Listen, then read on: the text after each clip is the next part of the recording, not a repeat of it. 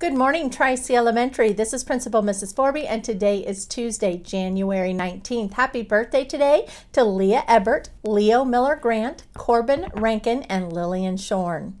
Boys and girls, help me with our cool tool. We roar by coming to school prepared to learn, to listen, and to have fun. Let's say that again together.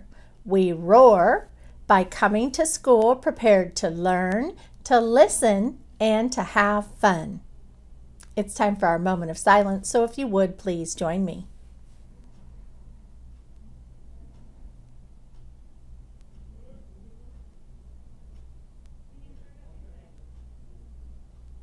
Thank you. All right, turning it over to Principal Owens for our Pledge of Allegiance and our Tri-C Creed. Good morning, Tri-C Elementary. I'm in third grade today in Mrs. Morris's class, and they are here to lead us in the Pledge of Allegiance and the Tri-C Creed. Would you please stand? I pledge allegiance to the flag of the United States of America and to the republic for which it stands, one nation, under God, indivisible, with liberty and justice for all. We will be prompt and well behaved. We will come to school prepared to learn, to listen, and to have fun. We will keep our schools safe and clean and respect one another at all times. Okay, we have several students joining the Book of Success last week. Congratulations.